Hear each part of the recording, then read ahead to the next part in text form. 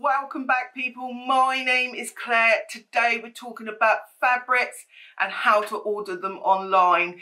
If you're not someone who's always ordered online, this unprecedented time, oh my God, I'm one of those people. Yes, this unprecedented time, it can be a really scary prospect. And we've got garments to sew, people, so we need to know what to buy, how to buy it, and when to buy it, basically. So today, I'm going to go through all the deets and we are going to go shopping with confidence. So are you in? Because I know I am. I started filming this and there was no personality in it whatsoever, so I'm putting some personality in it. Let's do this, shall we? Let's talk about the elephant in the room. This looks very different to my usual setup, I know. I am in the middle of a renovation and I will bring you a room tour once it's done. Let's forget all about that. Let's get on with the video that you came here to watch, shall we? So, buying fabrics online. Super daunting, I know.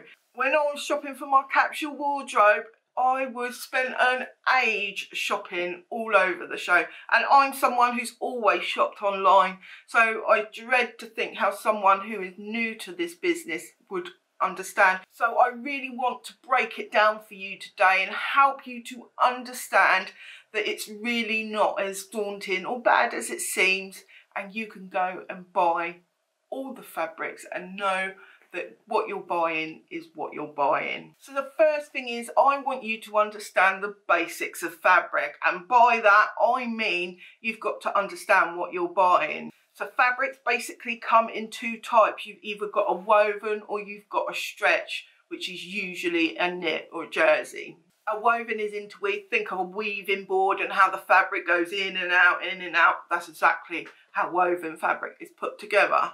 Whereas stretchy or knit fabric is just like the knitting on your knitting needles.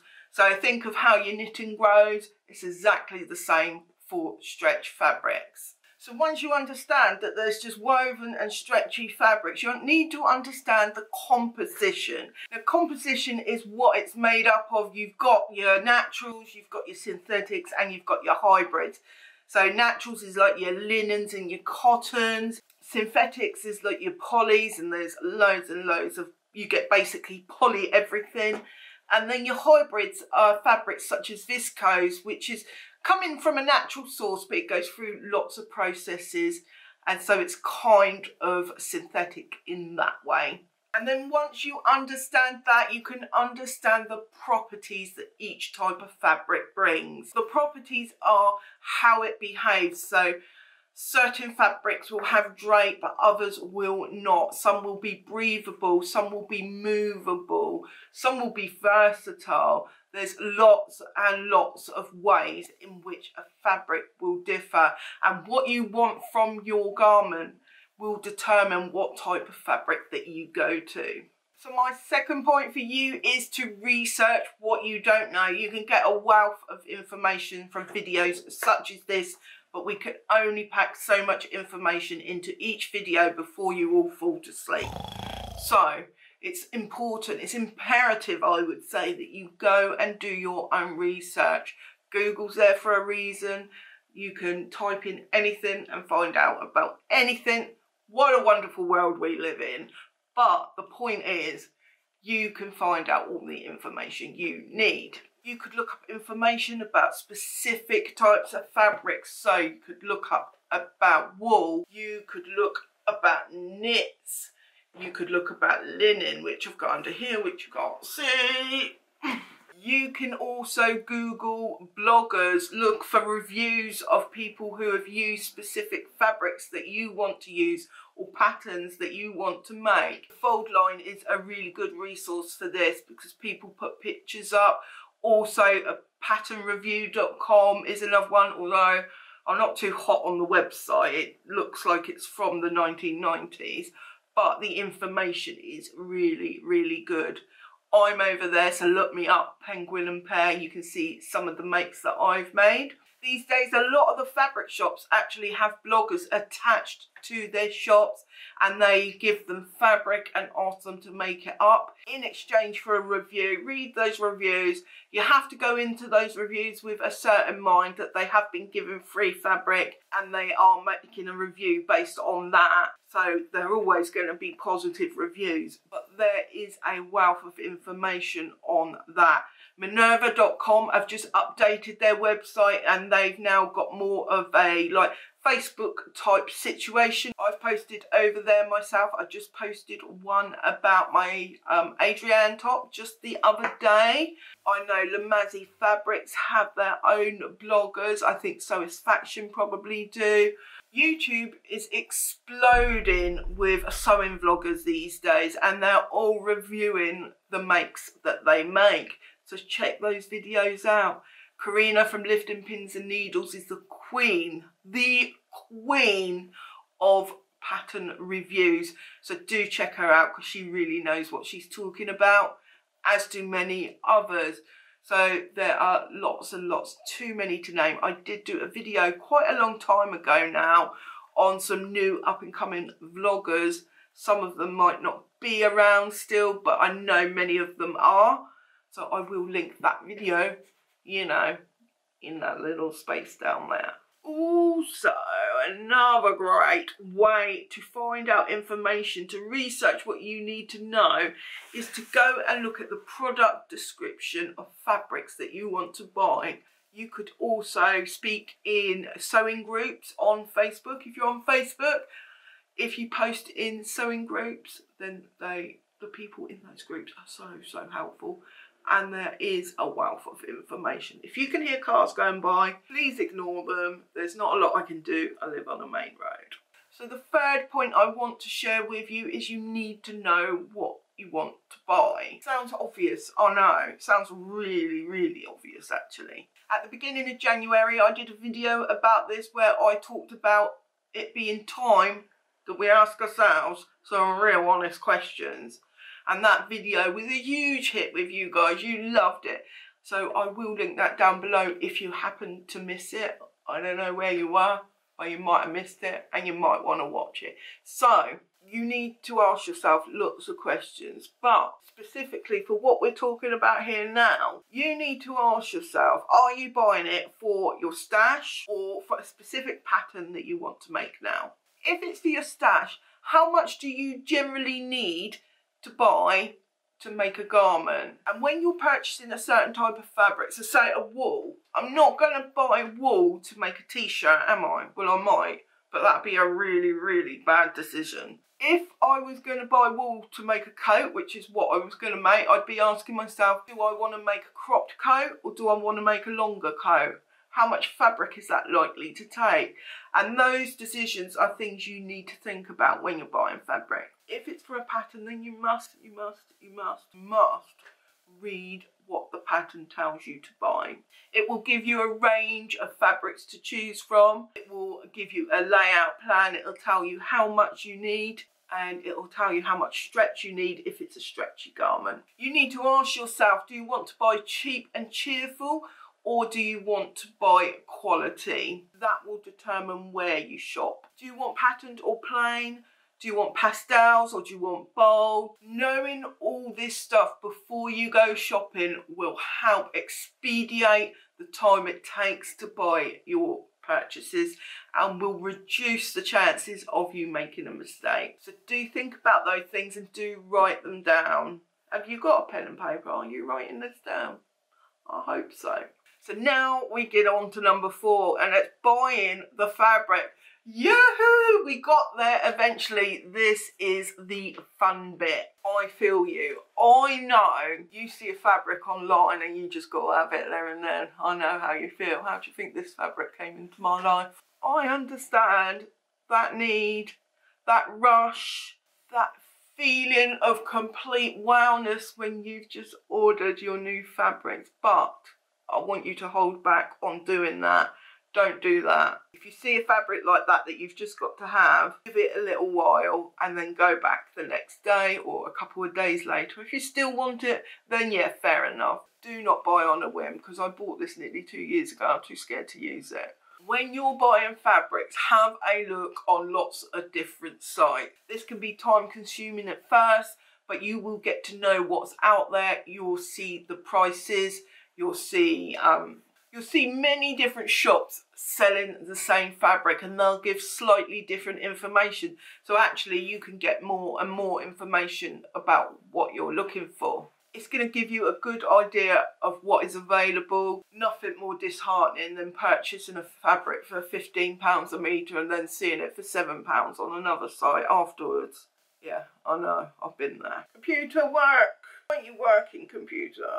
Just checking it's still recording. Oh, imagine that. Recording all this and then it not recording. Oh, so you need to be looking at the info. When we find a fabric that we absolutely love, what do? We go and look at the pictures and make a decision based on those pictures. But no. I'm telling you not to do that.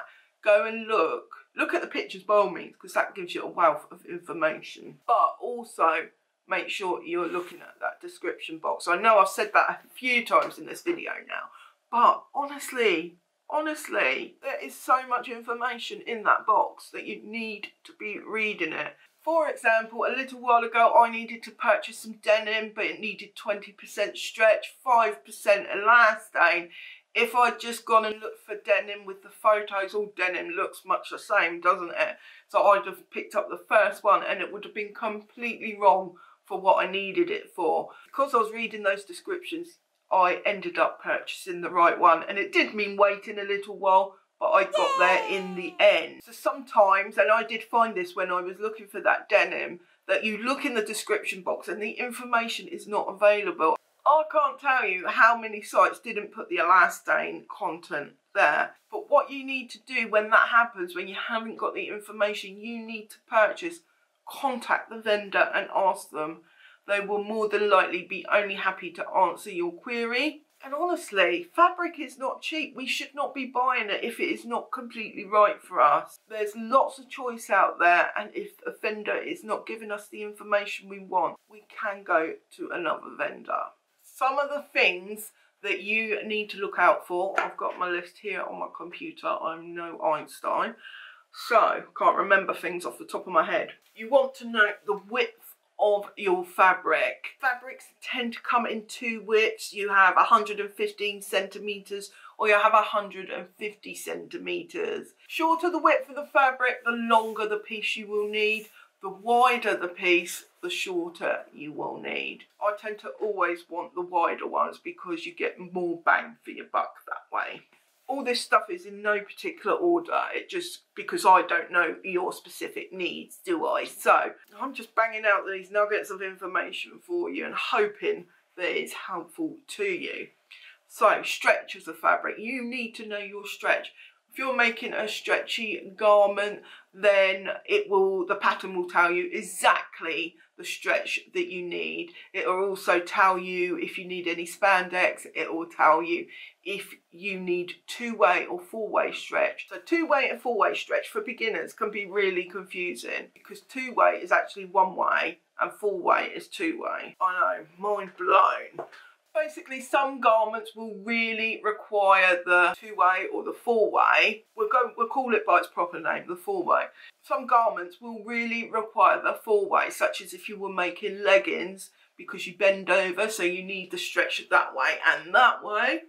Also, if you're making a dolman sleeve, it tends to drape better under the arm if you have a four-way. If a pattern says that you need a certain amount of stretch, try and stick as closely to that as you can. You can go like 10% either way, but I wouldn't go much more than that. The information on patterns are there to help you. Do try and stick to them as much as you can. Unless you're so much more experienced, and then in that case, do as you please. So you need to look at the weight of the fabric. So the weight can really determine whether it's a different type of garment. So if you've got a really lightweight, like a chiffon, which would suit a blouse, you're not going to use chiffon for a coat. So it can be the difference between an inappropriate and appropriate fabric for your needs. So do be aware, and I will put a little chart on here which explains the weights and whether they're medium weight, lightweight, etc. Sometimes vendors will talk about how the fabric behaves, whether it's got good drape or not. You can pick some of that up from the photos as well. But if you're new, it can be helpful to understand that. Colours, you need to note that when you're buying fabric online, the colour may not be exactly the same as what you think it is, because everyone's monitors show different colours. But often vendors will give you a description of the colour as well, which can be really helpful. If you're in any doubt, you need to order a swatch before you buy a big amount of fabric. The scale is so important, and it's so hard often to work out what you're going to get, basically. Because if you've got a ditzy print, it can look like a big bold print if they do a close-up of it. Often they'll put a really snazzy ruler or a coin or something so that you can understand how big the print is, and do look out for that. If there's no clue to how big the print is, then do email them and ask them. But they might also give you a measurement. Say it's a flower, they might say it's 2.5 centimetres wide or something like that. We've all done this, haven't we? We've ordered 3 meters of fabric and 1.5 turn up, and we email them, go, where's the rest of my fabric? Why haven't you given me all my fabric? I paid good money for this. We sold it in 1/2 meters. You need to know this. It can be so frustrating. Most sites now sell their fabrics in 1/2 meter increments, so it's worth bearing that in mind. If it says £7.50 for 1/2 metre, you're actually paying £15 a metre, not £7.50. It's just a marketing thing. It helps them sell more fabrics. Also, is it sold as one continuous piece, or is it in like fat quarters or what have you, which some quilting shops will do? Shrinkage, you need to know whether the type of fabric that you're purchasing shrinks. Often they'll give you that information, but I'm going to take you way back to one of the early points I made, and that is about doing your research. So you can find out by researching the type of fabric you want, and you can see whether it is going to shrink or not.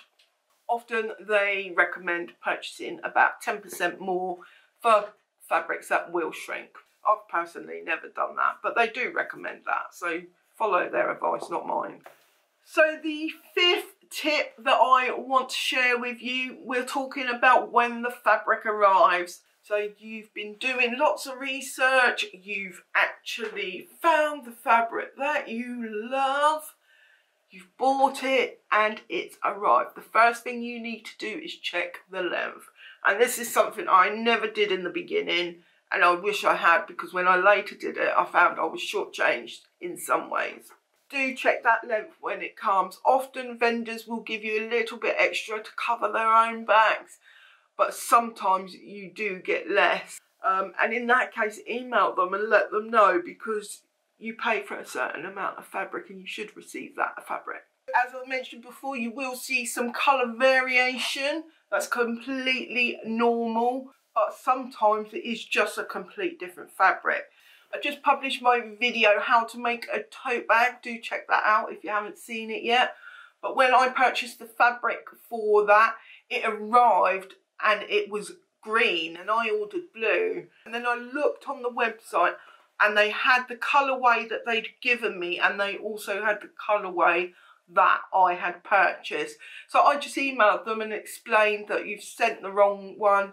Could you resend the right one out? And I sent the one I got back to them. Always good in the world. So do reach out to people if it's not what you think you should have. You've bought your fabrics, you're happy with it, you've got the right length, etc, etc, etc. Put your fabrics in the washing machine. Now I need to take my own advice here. I really, really do, because this has never been washed. These have never been washed. They've got to go in the washing machine, especially the linen, because that shrinks. This won't go in the wash actually, because this is going to be a coat, and I won't put the coat in the washing machine. I will dry clean it.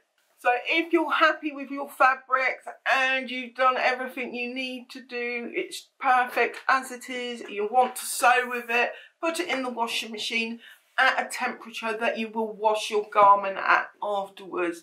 This will ensure if it's going to shrink, it'll shrink now before you cut into it, so it won't affect you once you've sewn it up.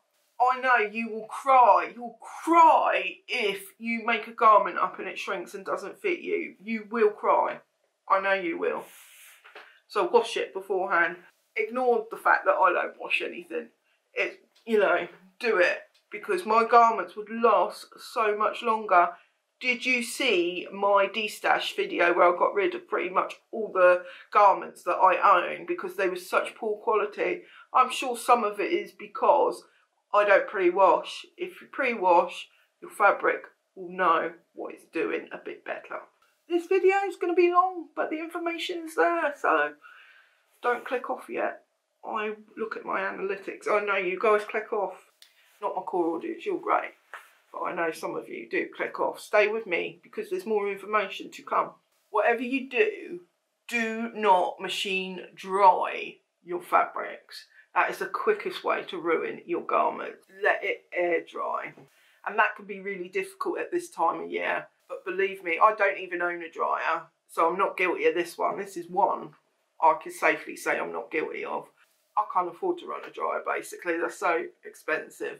But if you do have a dryer, don't use it on your handmade garments. You will ruin them, I tell you. So once you've washed your fabrics and you've dried them, press them and put them away. It might be helpful to put a note with them to say what they are, how much there is, etc. So that when you're choosing fabrics or when you're shopping your stash, as they like to say, then you know what you've got and whether it's enough. So the next point I want to make is, where should you shop? Do you have a limited budget, or do you want to really put your money into your fabric? That will determine where you shop.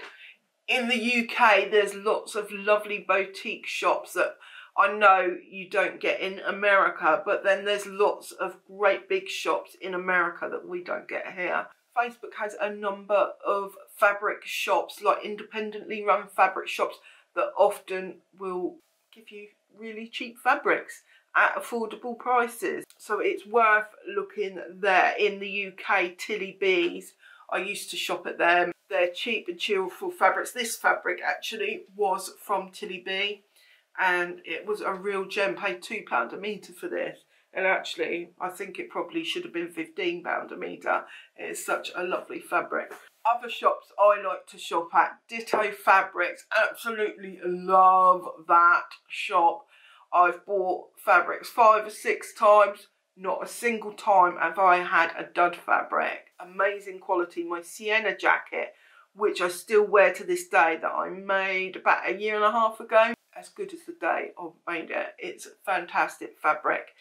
And these 2 linens at the bottom here, they are from Ditto. Stitchy Bee Fabrics. Now, Cheryl has her own YouTube channel, so I'm sure you're all subscribed to her. But if not, go search for Stitchy Bee because she's around.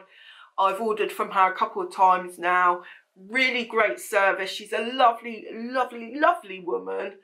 And she gives a great service, and the fabrics are really amazing. And that's the great thing about going with smaller independent companies, is they tend to handpick the fabrics themselves and come up with some real gems. I know Satisfaction does as well. Although I haven't purchased from her yet, she is on my radar to get some fabrics from next time I need some. Fabric Godmother is one that I go to if I've looked everywhere else for what I want and I can't find it. I can probably find it on Fabric Godmother, so I should probably go there first, shouldn't I? So that's in the UK, unfortunately. In the US, I've heard of Mood, Blackbird Fabrics. I think Mimi G has just opened a fabric shop as well. The Fabric Store, I think, or is that Australian? I don't know. If you follow any of the American vloggers, they will be able to tell you better the fabric stores in America, but there are a few of them. I would love to go to Mood. I really, really would. So that's all I've got for you people. I hope you found this video useful and helpful. I hope you like the new setting. So leave us a comment down below. Let us know where you shop for fabrics online and what you like about them, because that way we can all help each other. Also, share your tips for buying fabric online. I know you've got some and I know we can all benefit from them. Until next time, happy sewing. Bye for now.